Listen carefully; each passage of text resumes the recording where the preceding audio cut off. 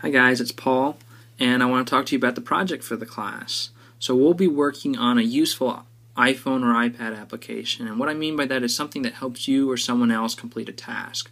So in my case, I want to make a tool to help me with framing artwork. There's a lot of math involved when you want to make a mat board and cut it out to fit in your frame.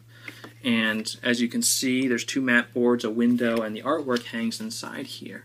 And these widths here are one of the most challenging parts because you have to come up with the math for how big you want your window to be based on how big your art is and how big your frame is. So I want to design a tool that makes that easier. If we take a look at what's involved, this is what I do just about every time I want to frame something, and it's kind of tedious and a waste of my time. So I want to take away the math so that I don't have to solve these equations every time and come up with the good dimensions. The other problem is just knowing how big it is doesn't help you visualize it. So I want to be able to take a picture and then include that in there to figure out if it's going to look good with a 3-inch border or a 2-inch border or maybe a really big bottom border. So those are all things that are really easy to do on an iPhone app, and you can visualize it and take away some of the pain of framing pictures.